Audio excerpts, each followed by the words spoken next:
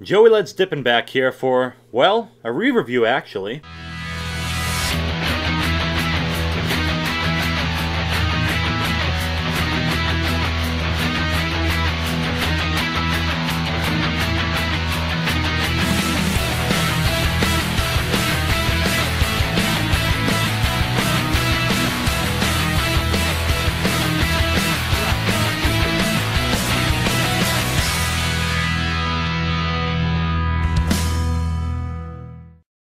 That's right, and you're gonna say, you just reviewed this not that long ago, over like the summer or whatever. We're doing Stoker's Natural. And back then, this is what I thought. The flavor is not horrendous, but it's not a great flavor in my opinion. It's so salty that holy shit. If I was a snail or a slug, I'd be croaking at the scene right now. So I'm afraid I'm going to have to give this a 6 out of 10. And the only reason I'm re-reviewing it is because my opinion has changed completely on it. So I figured, you know what? I'm going to re-review it. So let's get right into it. We are fucking shit. I'm drinking Red Bull. You can always tell when I'm, you know, on Red Bull. On Red Bull. Stoker's Natural. Got it out of the tub. So the presentation, I love the way the tubs look.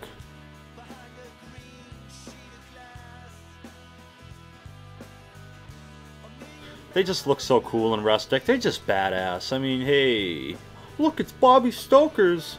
A great dip at a fair price. Obviously, they have the refillable pocket can, you know, because for most people this won't fit in your fucking pocket. So, you know, I love the presentation. Tin construction, I mean, this thing, you know, it's cool and I'm glad they have this. It's awesome. I love that. But obviously, you know, it's bound to be a flimsy tin. When the single cans you can buy in some places have a metal lid. Not these ones. But I'm just going to want to show how flimsy this fucking thing is. You can take the lid and just bend it in half. So it's kind of flimsy. It does the job, though. Still works fine and dandy. So obviously with Stoker's, no date, but, you know, with Stoker's, it doesn't really matter. Stoker's never goes bad. It just doesn't. If you had a tub of it just sitting around for 6 months, wouldn't be bad. Be perfectly fine. Any of the flavors. Stoker's keeps, and it keeps well. So let's, you know, I almost said crack open. It's, you know, you can't crack it. No side label. I can't even line it up. Ah! So we're gonna take a whiff of the scent here. Ooh, nice full tin. Obviously dark brown, because it's Stoker's. Wonder if you kept one of these for 10 years if it would be bad. Or, we'll go with 5 years. I bet it'd still be, it wouldn't be completely dry.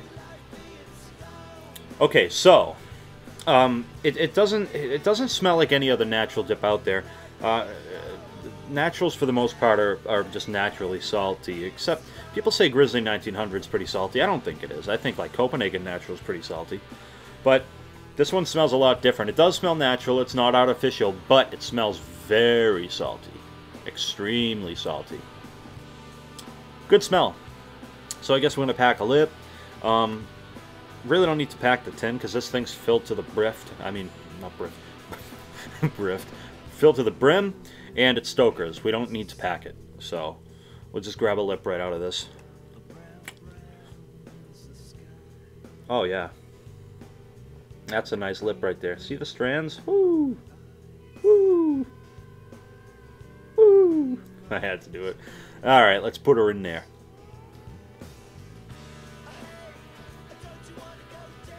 Ooh! Hoo-hoo! Oh, yeah. It's up over the teeth. That's when you know it's a good lip. So this is where my opinion has changed, is the flavor.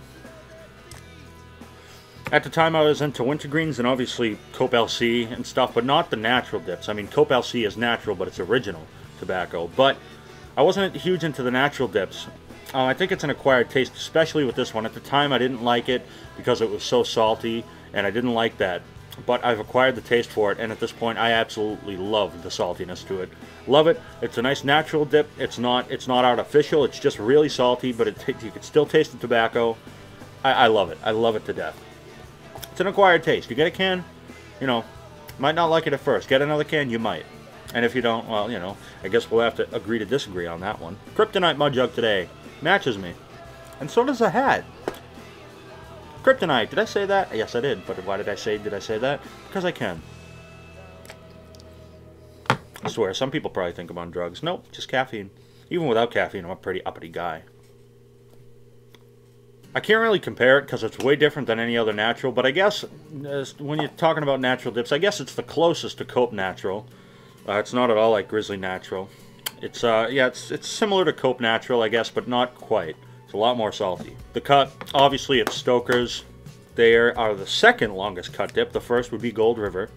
You can literally take Gold River and just pull the whole thing out of the tin. With this, you can pull a lot of it out, but not the, well, yeah, I guess the full tin, actually. But, yeah, I mean, the strands are just ridiculous. Very long cut. It's awesome. Texture, it's moderately, well, actually, I find like Stoker's Mint and Wintergreen, I haven't tried the straight because I don't do straight dips. People ask me, why don't you review straight dips? Because Longhorn Straight was the first dip I ever had, and I just can't do straights.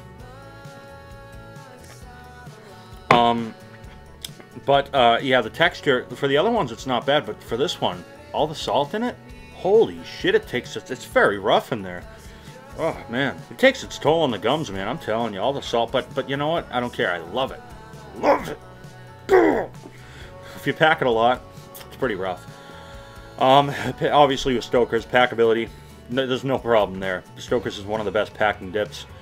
You just throw it right, like, I mean, you saw me, you don't even have to technically pack it. Yeah, shit, you could just pull it right out of the tub. You pack a lip, no floaters, no nothing, it just stays right in place. Thanks to the long cut of it. But, because of the salt, obviously, the texture, it's rough in the lips, so yes, you do get a, you can, after a couple lips, you get a mega burn from this shit. It's a nice, pleasant burn, but you do get a burn, especially if you, like, I think yesterday I went through 2 of these. I think I've gone through 3 overall since I got it the other day. And, yeah, it'll give you a nice burn, for sure. Now, Stoker's, you can throw in a huge lip of it. For me, of the Mint or Wintergreen, I love both of those, by the way. And, even when I pack a huge lip, I don't get any, well, obviously I get nicotine, but I don't feel a head rush from it. For some reason, with this one I do. Usually Wintergreens are the strongest, Mints are second strongest, and usually Naturals are more mild, but for some reason, when I pack this, I do get a head rush. Not a huge one, but I can feel it. I can feel it. Interesting. I don't know why. It's a natural dip. That's not common. I don't know if it's just me, being a fucking whack-a-loon, like I commonly am. But yeah, I get a decent amount of nicotine from this. I don't know if it actually has more than the Wintergreen and Mint, or if it's just me, but either way, I feel a nice little head rush from it. I like that. Not many dips will do that to me anymore, so I like when it happens. Spit? Stoker's is no slacker in the spit department. You get tons of spit, even from the natural, but, you know, you get most from the Wintergreen and Mint, but even with the natural, you get a lot of it. It's dark spit. It pretty much just flows like a fucking river. Tons of spit. There's no problem there. And lastability. Another one of Stoker's strong points. I have nothing bad to say about Stoker's, by the way.